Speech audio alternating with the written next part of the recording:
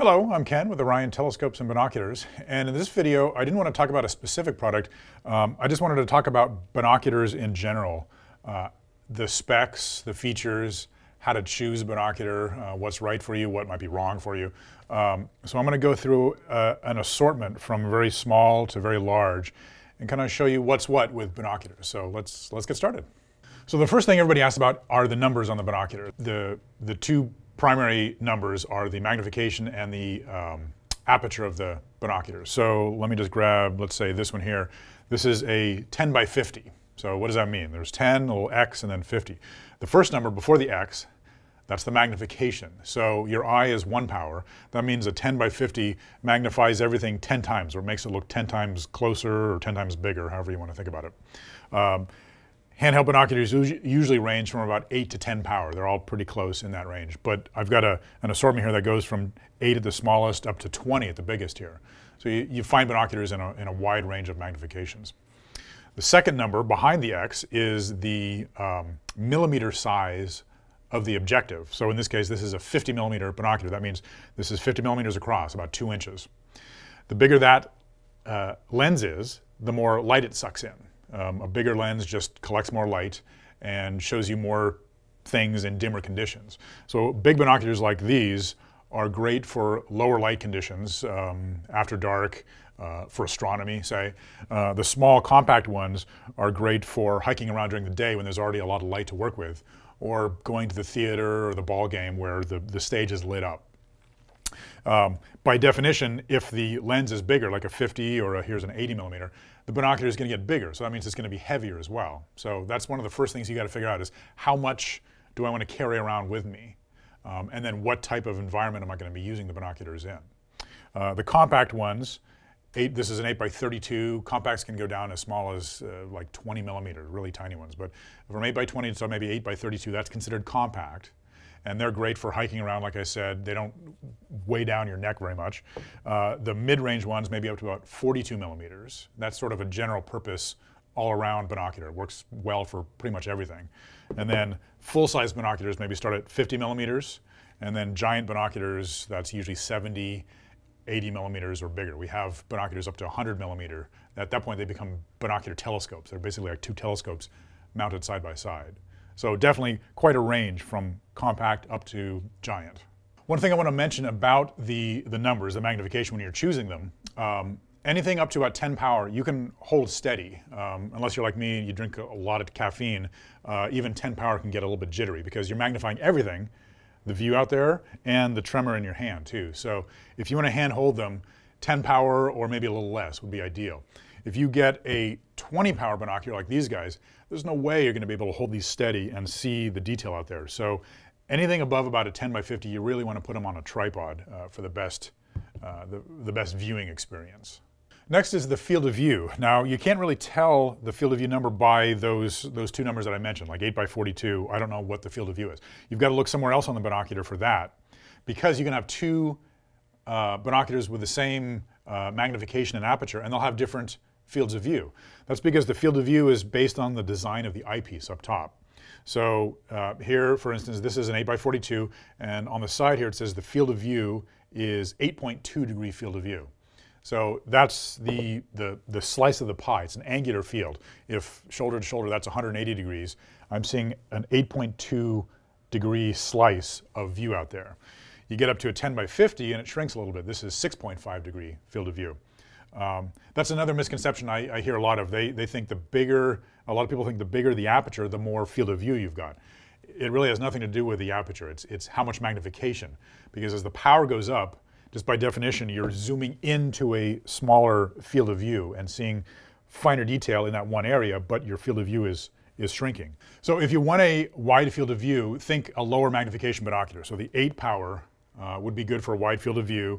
10 or higher magnification, like this 10 power, is 6.5 degrees, so it's narrower than the 8.2 degree field. And then you get up to this 20 power binocular and you're at 4 degrees or less because you're just zooming in on one specific object way out there. So again, you have to decide how much power do I want and how much field of view do I want. What are the objects out there that I'm looking at and what would work best for it?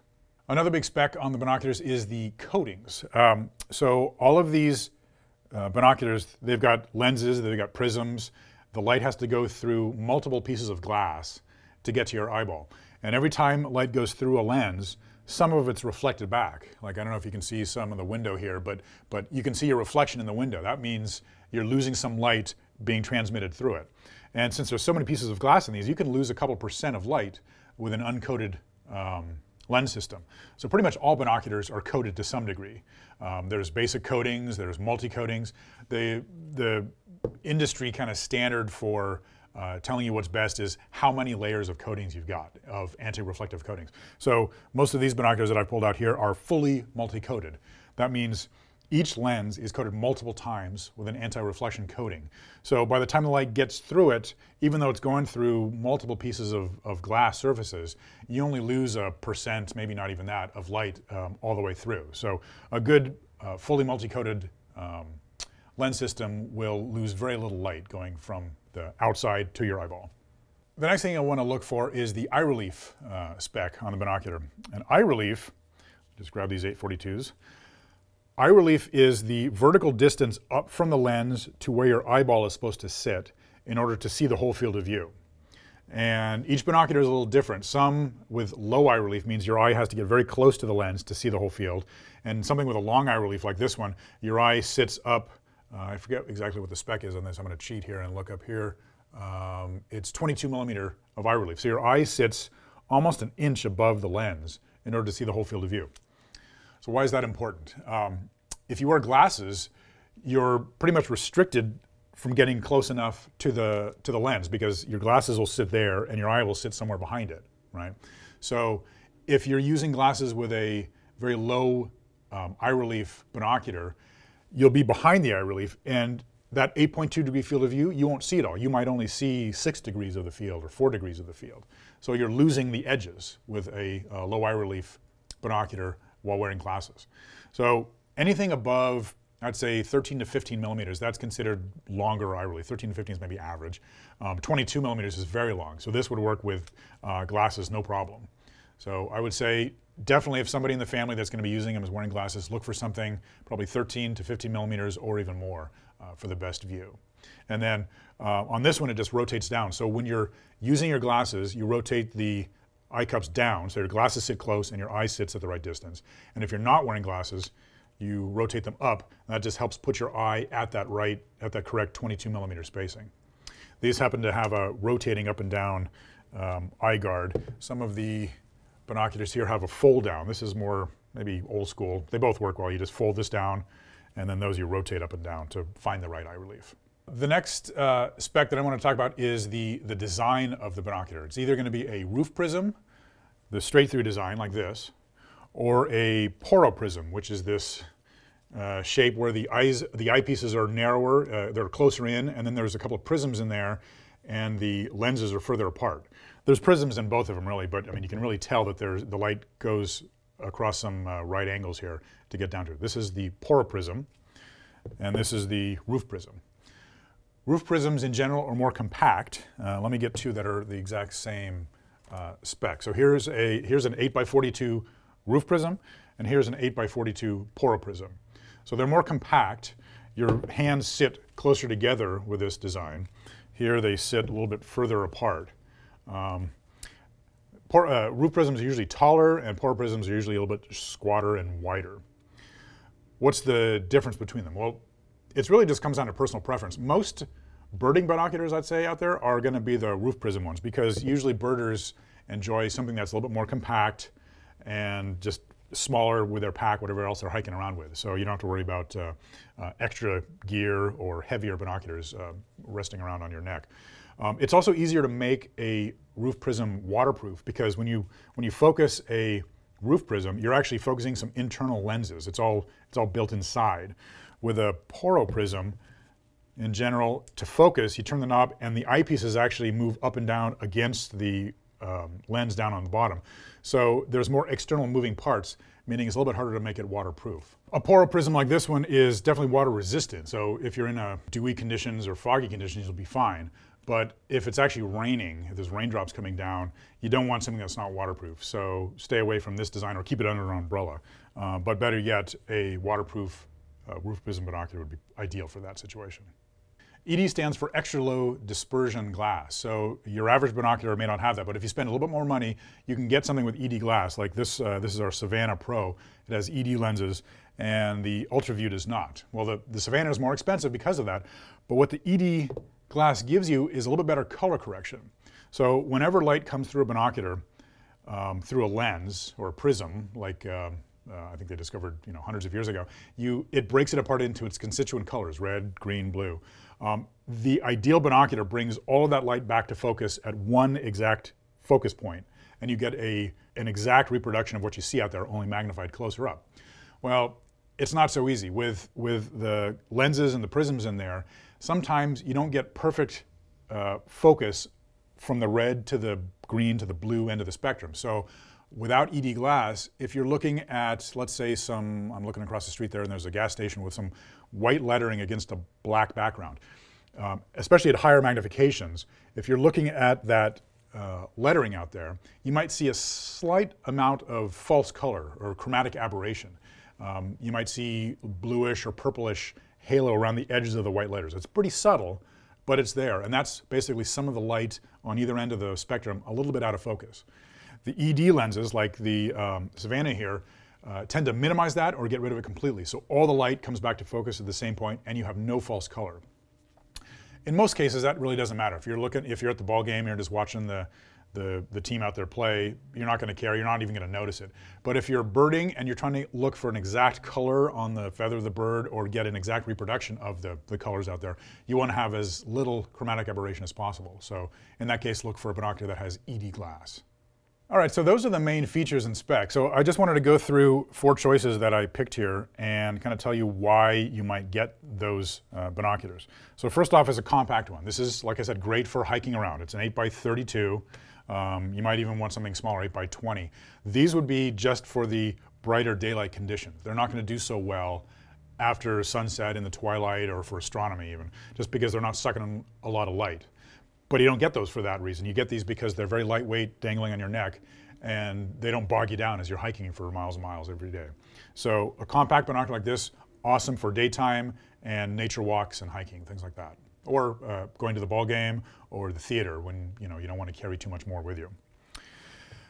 An 8 or a 10x42 is just about perfect for pretty much most all conditions. It's right in the middle there, so it sucks in more light than the compact one, so it works better in twilight conditions. It's a little bit heavier, but not that much heavier than the compact, so still comfortable around the neck. You can hold these without needing a tripod. So 8x42, I think that's kind of the bread and butter binocular for birders or maybe hikers in general, just if they want to use it in dimmer conditions as well. It does, like I said, everything pretty darn well.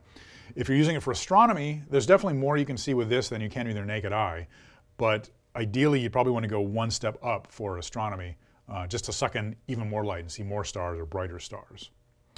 The last thing I wanted to say about the birding binoculars is you probably don't want to go above about a 10 power. Not only was it harder to hold steady, like I mentioned before, anything over 10 power, it really needs a tripod. But as the power goes up, the light level does drop. So at the same aperture, 42 millimeters, if you were to get like a 12x42, say, that would be much dimmer than an 8x42. So stick with 8 or 10 in that medium range. In the large full-size binocular range, 10x50 is probably the ideal. For handheld astronomy, this is perfect. You can see star clusters. The Pleiades star cluster looks very nice. Andromeda Galaxy, you'd see an oval structure with a binocular like this. Orion Nebula. Definitely the best, I think, of the handheld astronomy binoculars would be a 10x50. And then it works great for daytime, too, as long as you don't mind a little bit extra bulk. It's definitely bigger than the 8x42. But if you're okay hiking around with this thing, you get a little bit extra magnification compared to the smaller ones, 10 versus 8. And then after dark in the twilight, it sucks in more light. So 10x50, good for handheld astronomy and maybe a little bit more magnification during the day. And then lastly, we get up to the giant sizes. This is our 20x80 giant view ED. So this has that ED glass, very good color correction, great for brighter stars. If you're looking at the Pleiades, which is a group of, well, hundreds of stars, but the seven sisters. There's 7 bright stars. With a binocular that doesn't have ED glass, you can get some color fringing off of some of those bright stars. This would reproduce the color very well.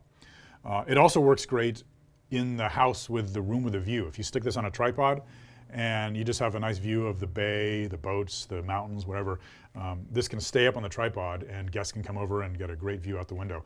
At 20 power, it's really magnifying a lot, so you're zooming in on very distant things. The downside being that the field of view is narrower, so you're focusing on one small thing out there versus the big field of view. The last thing I wanted to mention about the giant binoculars is the tripod adaptability. Most big ones, I think all of ours, come with a way of attaching the binocular onto a tripod, because you really can't use this without a tripod. So that's what this pier is here. It's got a standard 1/4-20 thread on the bottom, so any standard photo tripod will work with this, provided the photo tripod is sturdy enough to hold the 4 pounds, however much this weighs. This is a pier system. A lot of the other big ones will come with a little L bracket that bolts in here and allows you to also put it on a standard photo tripod. The smaller ones usually don't come with it, but most all of them are adaptable so you can put them on a tripod. Like I said, an 8x42 or a 1050, you probably don't need a tripod, but sometimes you'll want to use it hands-free. And so if you unscrew the front cap below the focuser knob right here, on probably 95 or more % of all binoculars out there, you'll find a standard 1/4-20 threaded hole. That's the tripod socket. But it's going the wrong direction. It's facing out this way, and the tripod goes up this way, right? So there's a optional accessory you can get for any of our binoculars called a binocular tripod adapter, or L bracket sometimes. It attaches here, and it comes down with a standard 1/4-20 threaded hole designed to fit onto any photo tripod. So even the small ones, you can get an attachment to put it onto a tripod. The last thing I wanted to mention is something that I've heard a lot from customers, and I just wanted to kind of dispel this in case you were wondering. So I hear many times saying, oh, well, that binocular is better because it's higher power. And well, that's not as good because it's lower power. Well, it's not really black and white like that. High power is good if you want to look at one thing very far out there and get it as close as possible. But you don't want to always just shot for the highest magnification you can, because then you're, like I said, killing the field of view. Your field of view is narrower, and you also just can't hold it steady, right? So if you want to hand hold it, don't go above probably about a 10 power. And a lot of times you'll find binoculars out there, just be careful of some of the marketing sometimes. You see 50 to 100 power binoculars of this size. I saw an ad for a 100 by 80 millimeter binocular, 100 power, 80 millimeter lens. So it was this size, but with 100 power instead of 20 power. I do not recommend going above about 20 to 25 power on binoculars of this size. The reason being, there's two reasons. As I mentioned before, as the power goes up, the light level goes down. So if you want to get more than 20 or 25 power, you really want a bigger lens to support that magnification and get a decently bright image. A 100 by 80 millimeter binocular will be very dim, and you won't see very much with it. And the other problem is, if you go super high on the power of a binocular, the two lenses here have to be pointing at exactly the same thing. And if they're not, you start seeing double view, like double vision. It's called collimation. The binoculars have to be collimated so you don't go cross-eyed and get a headache. Up to 20 or 25 power, that's pretty easy to do. They can adjust these things so they're well aligned. But at 100 to 150 power, it is almost impossible to get the thing perfectly aligned. So you're always seeing a double image with those super high binoculars. And if you're not, pretty quickly you probably will if you bump them around a bit. They won't stay perfectly aligned for long. So just be reasonable with your magnifications. Don't over magnify. 8 to 10 power with a handheld, maybe up to 20 to 25 power with the giant binoculars. All right, so there you have it. That's a good overview from compact to full-size to giant binoculars. Hopefully that will help you make a decision based on what you want to view, whether it be daytime viewing, hiking, or astronomy. We've got plenty to choose from, and with that information, I think you can probably make the right choice for your needs. All right, thank you very much. Clear skies.